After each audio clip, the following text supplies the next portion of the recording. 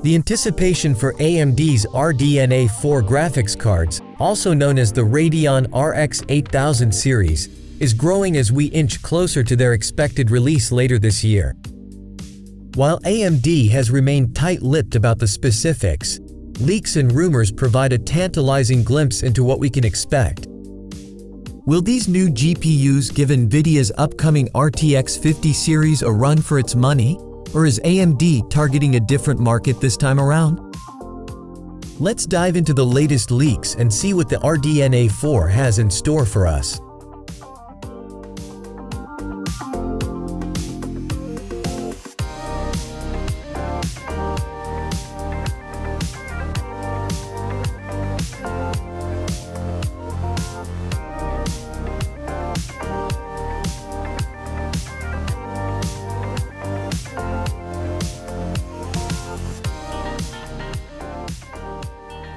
AMD seems to be shifting gears with the RDNA 4 series, focusing more on the mid-range market rather than competing directly with Nvidia's high-end GPUs. The new GPUs will reportedly feature Navi 48 and Navi 44 chips, designed using TSMC's N4P process. This process promises better efficiency and performance compared to previous generations. The architecture might also bring improvements in ray tracing and AI performance, areas where AMD has historically lagged behind Nvidia. The most interesting design aspect is the monolithic die approach for Navi 48 and Navi 44, signaling a move away from the MCM, multi-chip module, designs seen in previous high-end models. This could mean a more streamlined production process and potentially better yields, translating to more competitive pricing. Additionally, rumors suggest that AMD might introduce a redesigned ray tracing architecture in RDNA 4, which could close the gap with Nvidia's superior ray tracing performance.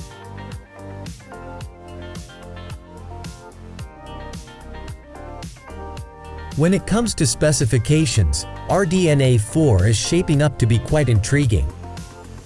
The flagship Navi 48, expected to be the heart of the RX 8800 XT, will feature a 256-bit memory bus with GDDR6 memory clocked at 20 GBps, although some rumors suggest it might use 18 GBps modules. The GPU could reach clock speeds of 3 GHz to 3.3 GHz on overclocked models, a significant jump from the RX 7900 XTX's 2.3 GHz. This increase in clock speed indicates a major performance boost, even if the overall architecture remains similar. Navi 44, likely to power the RX 8700 XT, will come with a 128-bit memory bus and a smaller die, potentially making it more efficient and cost-effective. Both GPUs are expected to feature improvements in ray tracing and AI processing, with Navi 48 rumored to have 32 workgroup processors, WGPs, and 64 MB of Infinity Cache, while Navi 44 will have 16 WGPs and 32 MB of Infinity Cache. However, AMD's decision to stick with GDDR6 rather than GDDR7, which Nvidia's next-general GPUs might use, could be a limiting factor. This choice, combined with the reported specs, suggests that AMD is firmly targeting the mid-range segment rather than trying to dethrone Nvidia at the high end. The lack of high-end options, such as the rumored cancellation of the Navi 41 and Navi 42, further underscores AMD's strategy for this generation.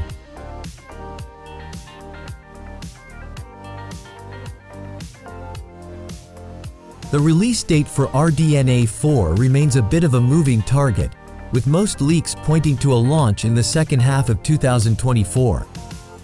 Some sources suggest a third-quarter release, while others hint at a possible launch in the fourth quarter. There's even speculation that it might be delayed until early 2025. One source, quoted by Moore's Law is Dead, claims that driver development is going well and that RDNA 4 is ahead of where RDNA 2 was at the same point in development, suggesting a potential tease during Computex in June and a release in the third quarter. Pricing is another area where AMD seems poised to make a strong play. Rumors suggest that the Navi 44-based GPU could be priced under $400, while the flagship Navi 48 might come in around $500. This aggressive pricing strategy could give AMD a significant edge in the mid-range market, offering a compelling price-to-performance ratio that could attract a lot of attention from gamers and PC builders. The potential for a 30% improvement in price to performance compared to previous generations is an exciting prospect for those looking for high-valued GPUs.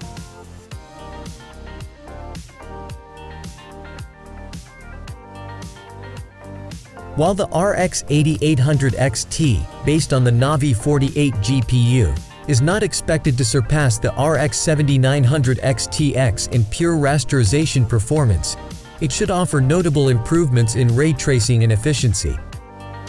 The RX 8800 XT is rumored to be around 10% slower than the RX 7900 XTX but close to the performance of the RX 7900 XT, which places it in direct competition with Nvidia's RTX 4080. If AMD can deliver this level of performance at a significantly lower price, it could be a game changer in the mid-range market.